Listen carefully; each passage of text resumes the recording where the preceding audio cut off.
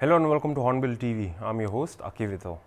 The consultative meeting between the government of Nagaland and the tribal bodies was conducted on August 18 in the State Banquet Hall, CM's residential complex in Kohima, during which various issues including the boundary issue between Dimapur and Peren district, women reservation and the register for indigenous inhabitants of Nagaland was discussed. During the meeting, Chief Minister Nefirio, in his keynote address, said that the long-pending issue of boundary demarcation between Peren and Dimapur districts need to be discussed and settled amicably.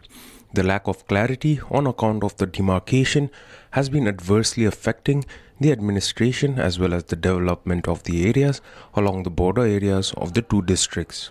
On the issue of RIIN, Rio said every Naga can trace his route back to his village and therefore ancestry will be verified through a 4-tiered verification mechanism, after which a person will be registered as an indigenous inhabitant of Nagaland. Similarly, non-Naga tribes such as Kacharis, Garos, Kukis and Mikirs, who can trace their ancestry to a village established before Nagaland's statehood, that is before the 1st of December 1963, would be entitled to register as an indigenous inhabitant of Nagaland. In regard to the issue of women reservation in the urban local bodies in Nagaland, the matter has unfortunately turned into an ugly controversy, which has drawn sharp emotive reactions, he said. As a result, Nagaland hasn't been able to hold elections to the local bodies since 2008.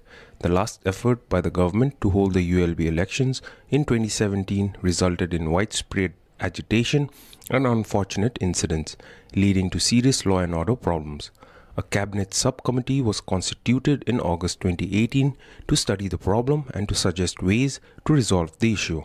Despite their best efforts, the committee could not make any meaningful progress on resolving this issue. It was informed that by not holding the ULB elections, the town's dwellers cannot avail a meaningful say on important issues impacting their daily lives. Further, the establishments are also deprived of substantial grants under the Finance Commission for undertaking various developmental activities.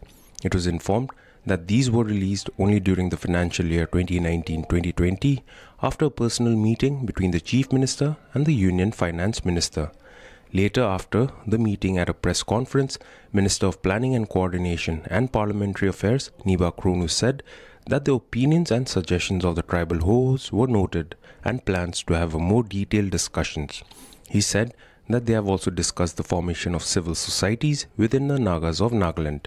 It was a progressive meeting with the presence of all the tribal hosts of Nagaland, and there are hopes to meet again, it was informed.